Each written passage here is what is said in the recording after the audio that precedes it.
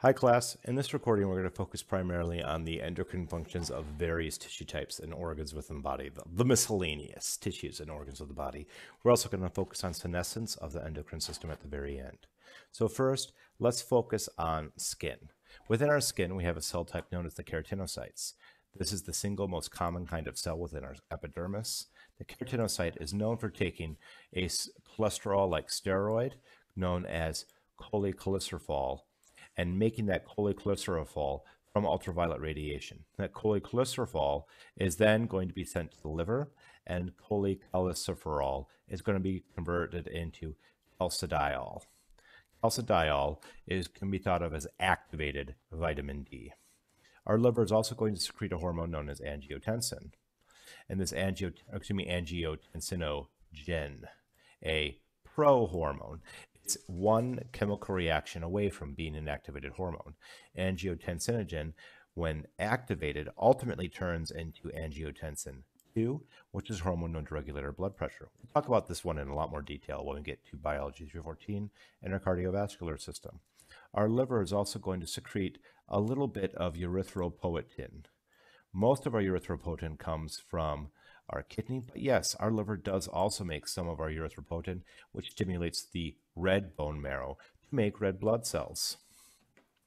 Our liver is also a source of IGF-1. IGF-1 is a hormone that is ultimately going to regulate the action of human growth hormone. Another hormone secreted by the liver is hepcidin. And when we think of hepcidin, I want you to think of a hormone that helps us absorb iron. Hepcidin is a hormone that relies on vitamin C to have good activity, which is a lot of reasons why individuals that are suffering from low iron concentrations in their body are going to be prescribed iron and vitamin C supplements at the same time. Within our kidneys are going to take that calcidiol from the liver and convert it to calcitrol, the single most active form of vitamin D. And that calcitriol,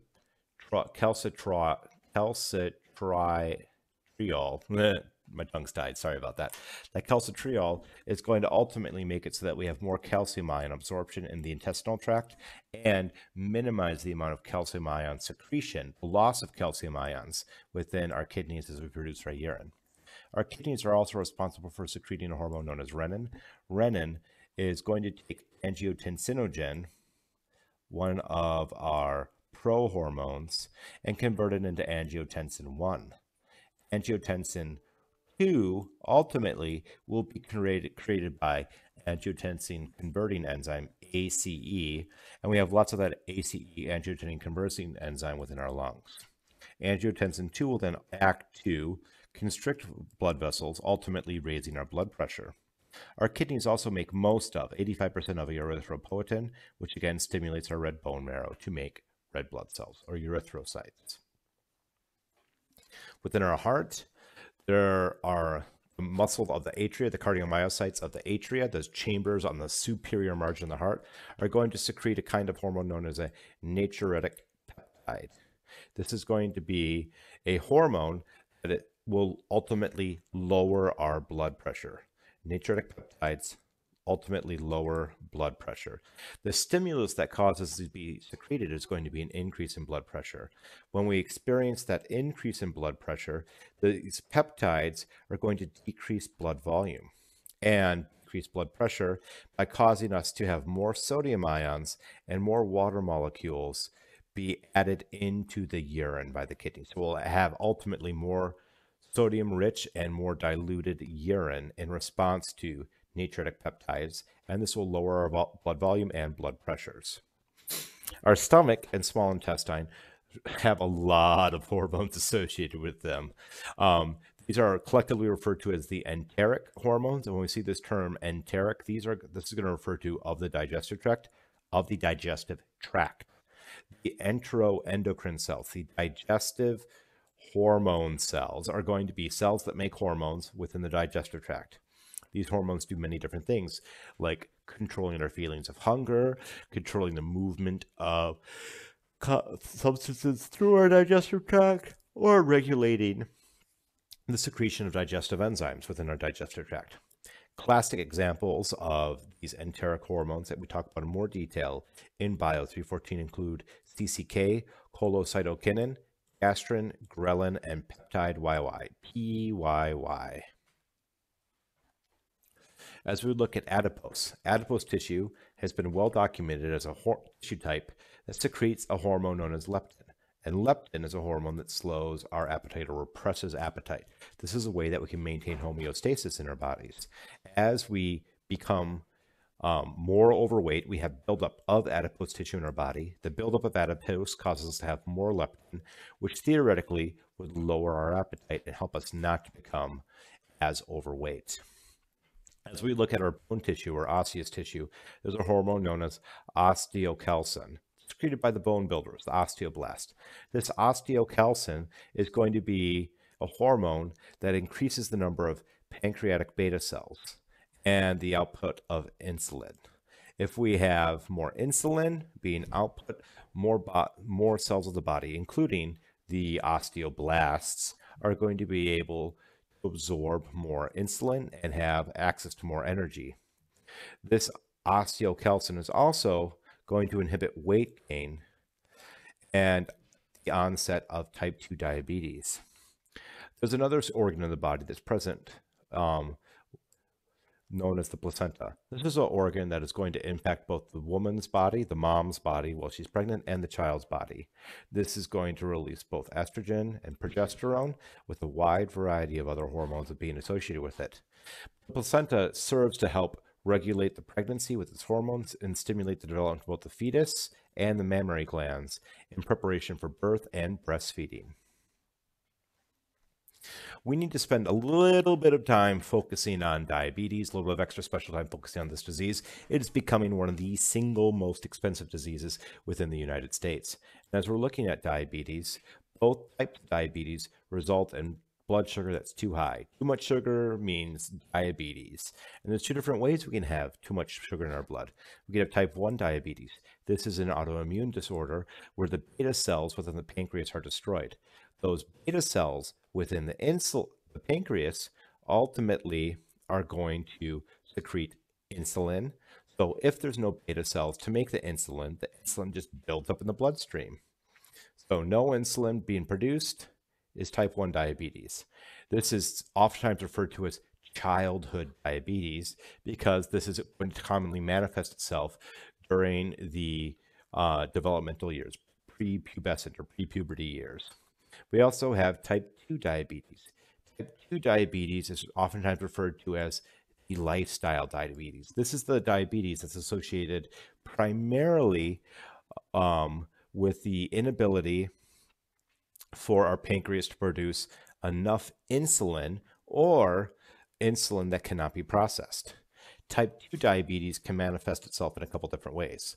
If somebody is having an unhealthy lifestyle and they're increasing their body's overall volume, so they're becoming a very large individual, their pancreas does not become larger in response to an increase in body volume. And eventually, the pancreas just can't make enough insulin to keep concentration in that individual's body at the appropriate levels, to have a metabolically active concentration of insulin, because the individual is so large that these fixed amount of insulin being produced by their pancreas can't increase to the point that it'll become metabolically active. Another thing that happens as individuals consume a lot of sugars, a lot of carbohydrates, is that their cells start to become accommodated. They start to lose the ability to absorb glucose even when they are exposed to insulin. So when these cells are exposed to insulin, the cells cannot absorb any more glucose because to absorb more glucose would be harmful to those cells. Eventually, you can have too much of any chemical in your body, and that glucose, instead of being pulled into the cells to become toxic to the cell, instead the glucose remains in the bloodstream and eventually is urinated out, which is why many type 2 diabetics are going to have sugary urine or diabetes mellitus. So as we're looking at diabetes mellitus, type 2 diabetes, risk factors for this include some genetic predispositions, lifestyles, obesity, and old age. Of the people that have type 2 diabetes, 20% do not know that they have it, and of the overall United States population, about 9% of the United States population has diabetes. So what are the symptoms of type 2 diabetes? High blood sugar. Oh, here we go. We'll go that way. High blood sugar. And as we have lots of sugar entering into the urine, because there's lots of sugar in the blood, it's going to increase the osmolarity of the urine. That will cause more water to build up in the urine, and you need to urinate more. More frequent urination will cause increased thirst, and many of these individuals have a difficult time regulating their hunger in response to these crashing blood sugar concentrations they experience. Because if they have a difficult time storing sugar in their cells, they have a hard time of releasing the stored sugar later on in between meals. So the individuals that develop type 2 diabetes are almost always going to experience hunger, or are going to experience an increased amount of hunger because of their inability to store sugar to use at a later time. Some complications associated with type 2 diabetes include kidney failure, as those kidneys are working overtime. We're going to have pain in the joints, and particularly the peripheral blood vessels and peripheral nerves are going to have damage. Damage to peripheral blood vessels is going to make it very difficult for toes and feet to heal when there's an injury. Damage to the peripheral nerves makes it so that a lot of times individuals don't feel those injuries that they get on their toes and feet. Diabetic retinopathy is going to be the degradation or the breakdown of the retina as the individual has diabetes progress. So in other words, they go blind from their diabetes or lose vision from their diabetes. To treat diabetes, the two single best things are physical activity and proper diet. However, there's also insulin injections that are available and some medications to help regulate and manage blood sugar concentrations. Let's look at the senescence, or the loss of function, as our endocrine system ages. Our endocrine system has very little senescence. It generates less than any other organ system in the body. In terms of which hormones are going to show declines, our reproductive hormones, human growth hormone, and thyroid hormones decline as we age. But the other cell hormones in our body are going to be maintained at a fairly stable rate. The target cell sensitivity may decline, but for the most part, those hormone concentrations remain constant. In terms of the pituitary gland, it's going to be less sensitive to those negative feedback inhibitions by glucocorticoids. What does this mean? This means that when somebody who's aged experiences stress, their ability to downregulate the stress response is degraded, and they have prolonged stress responses. As we age, type 2 diabetes becomes much more common. Something that happens as we age is body fat built up in individuals. More body fat is going to decrease insulin sensitivity in other cells, and then our target cells, as they are exposed to tons and tons of insulin from elevated blood sugar levels, are going to have fewer insulin receptors, and consequently we have a harder time absorbing that glucose from our bloodstream. That's all we have on this recording of the miscellaneous hormones from other tissues of the body and senescence of the organ systems, particularly the endocrine system. If you have any questions or concerns, please feel free to post them on the discussion board or shoot me an email. And as always, happy studies.